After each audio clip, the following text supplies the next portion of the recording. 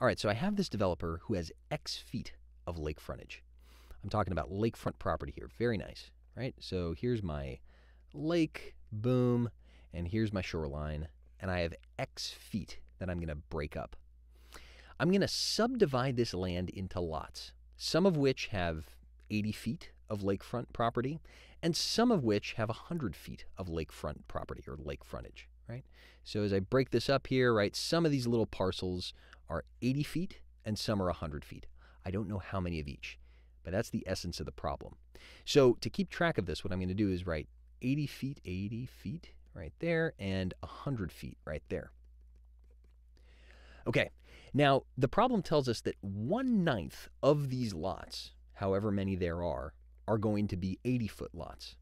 So I don't know how many total lots there are yet, but I do know that 1/9 of them, or 1/9 of the total, for the total number of lots, are 80-foot lots.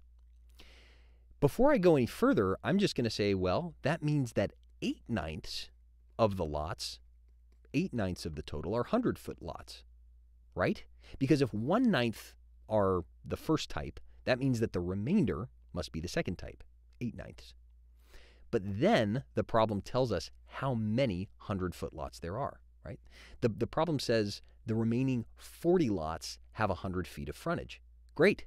So we know that this number, whatever it is, 8/9 of t, is equal to 40.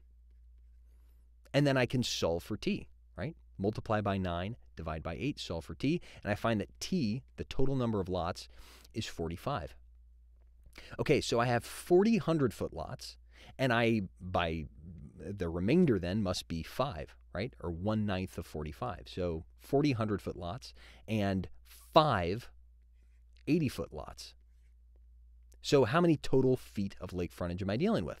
Well, 5 80-foot lots, that's 400, and 40 100-foot lots, that's 4,000. 400 plus 4,000 gives me 4,400, or D.